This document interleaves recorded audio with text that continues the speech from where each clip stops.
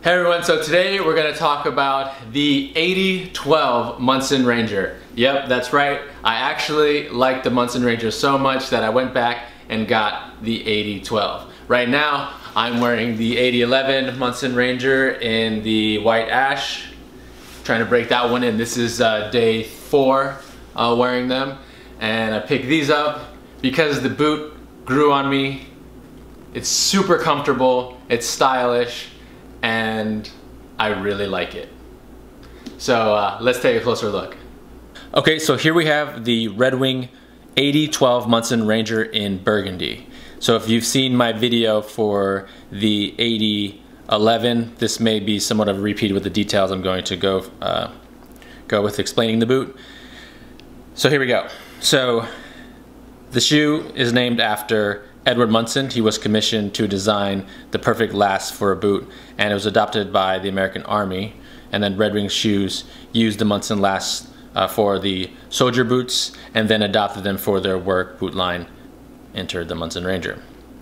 The Munson Ranger was originally released exclusively in Japan, and they loved it. And then they released in Europe as well, and it had great fanfare in Europe, and I'm so glad that I'm able to get my hands on the Munson Ranger. So when I went in, I bought the white ash. They had both of these. They had the 8011 and the 8012, and I couldn't decide which one I wanted, so I went with the white ash first. And the guys at Red Wing said that they would hold on to the burgundies for me. They said they'll be there. They said if you want them, come back for them. But they weren't in any rush to sell them, and they had both in my size. So I kept thinking about it, and as I wore the 8011s more and more, I found them just to be very comfortable, and the break-in, there's nothing. You know, usually I feel like a pinch on this, but there was nothing for the break-in. So I thought, I'm gonna go back and get the burgundy ones because I like them. I couldn't decide, and if they're there, great. If not, then oh well. But luckily they had them, and here they are in my hand. So the boot features the nitrile cork sole. It has the oil tan leather, this is a really nice leather.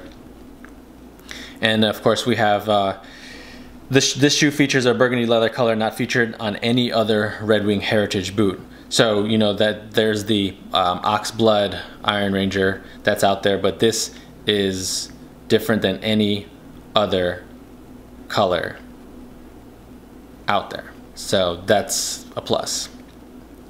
Okay, so of course, triple stitch. So we have the toe cap, which gives the Munson its distinct characteristic, and eyelets, speed hooks, laces just like the 8011s. I'll let you look at the nitrile cork sole. Having these on is they look really good, and you'll see when I do the on feet how I pair them. I can't wait to break these in, because I've seen a couple of images on Instagram and on the internet of what these look like broken in, and it's pretty amazing. So let me show you the other boot, the inside of the other boot. We have the leather insole. Let's get some light in here. Leather insole, and you can see the inside of this burgundy. You know what would be nice if Red Wing made a rough out in burgundy? If they did a Iron Ranger and either rough out ox blood or rough out burgundy. That would be really nice. Red Wing, think about it. Throwing it out there. I'm sure some folks would enjoy that. But here you go. Here's the inside of the boot with the leather insole. Fully leather throughout. It's really, really nice boot. So yeah, here they are. 8012 Munson Ranger. Okay, so let's do the on feet. So I broke out the faux fur for the Munson Ranger because that burgundy is so rich. I just thought that would look pretty good. I'm wearing a navy chino from Scotch and Soda. It's a deep navy. It looks quite dark, almost a black, but they are navy, and I thought that looked really well with those. And then of course we do our denim, selvage denim with the Munson Ranger. It kind of dresses it down because you can, I feel, dress these Munson Rangers up because of that leather.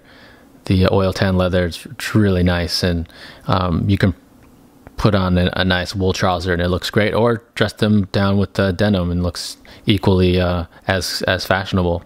But that burgundy looks really good with the blue selvage denim.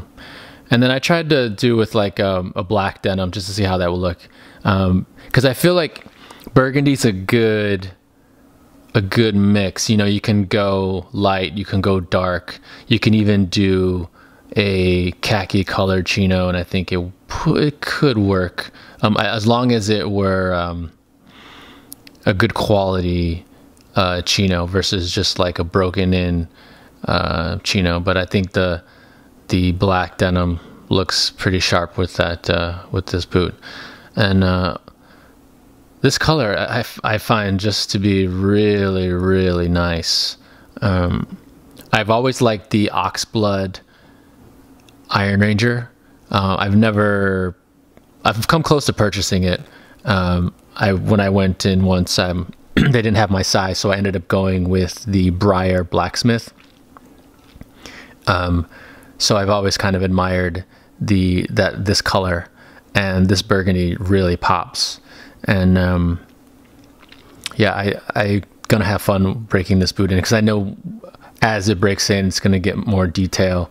And I think I'm gonna try something later on in a video once I have like a good solid month of wear on these and some good creases with this color. But I have to tell you, the Munson Last is extremely comfortable. There's no exaggeration. I wore in 3 days in a row. I initially put in some insoles, and then I took the insoles out and just broke the boot in. And I wore a wool sock initially, and then I did a cotton sock just to like get that leather in the inside of the boot to soften.